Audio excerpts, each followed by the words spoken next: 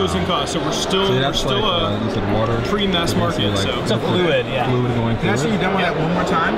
Yes, absolutely. All right. So actually, it looks like he's got it working right now. Yeah, you can see it. Oh wow. But so he just raised up the buttons so you can see them. You can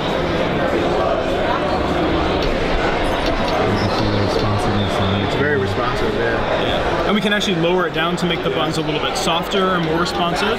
All right. Depending on what pressure you like when you're typing. And you build these right into the touch panels, right? Yep. Into the touch display. Touch display? Oh. It actually sits over top of the touch sensor. Okay.